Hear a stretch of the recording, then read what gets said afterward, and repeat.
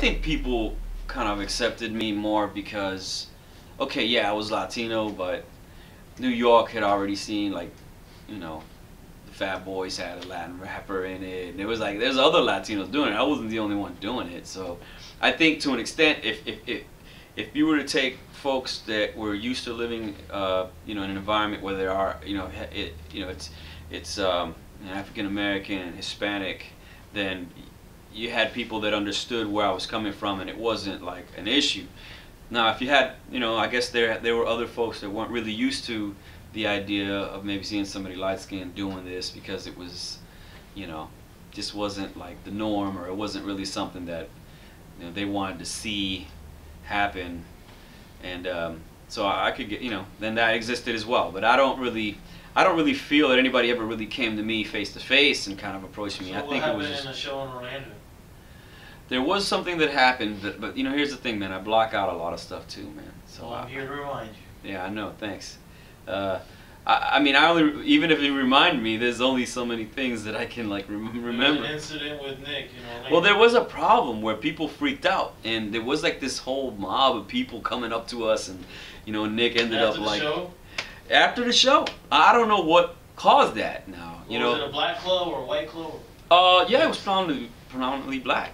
You know, and I was just doing my show, and then like something happened to where everybody, you know, I don't know if it was me, I don't know if it was Nick, I don't know if it was somebody in my crew that maybe said something or did something weird, or, you know, I can't remember, man. It's just like, all I know is that all of a sudden we have like hundreds of people like rolling up to us, and, you know, I mean, thankfully Nick did, you know, Nick did what Nick did, you know. Nick, he solved the problem without going into too many details. No, we need the details. Oh no, he freaked out. I know he did his thing. He's, you know, he's a tall guy, loud, you know, and he said he banged on my car, and there was a gun there somewhere, you know. I mean, nobody got shot or anything. But did he hold it right?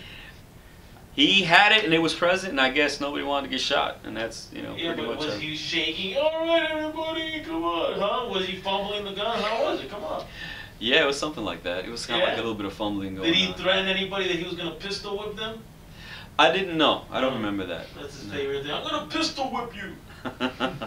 Okay, so that's really interesting. Okay, cool. So, what are you doing nowadays? Well, after the Breezy Beat MC thing, I decided that I wanted to get more into diverse musical things, so I started a band, and this band was kind of a mixture of hip hop, rock. We had a DJ, we had an SP1200 going with the drummer wearing headphones, and I was playing bass. I would rap and sing, and then we had an electric guitarist, and you know, it was kind of like a, I don't know, pseudo Beastie Boys, Cypress Hill type of thing, you know, Rage Against the Machine when they were just first coming out. That lasted a little while, but didn't really go anywhere. So I mean, we didn't keep it. I mean, I think Def Jam came to see us, and it was about to do well, but then politics came in, and the people that were going to produce the project decided they were going to step out and not have anything to do with the project anymore. So that kind of left us in limbo.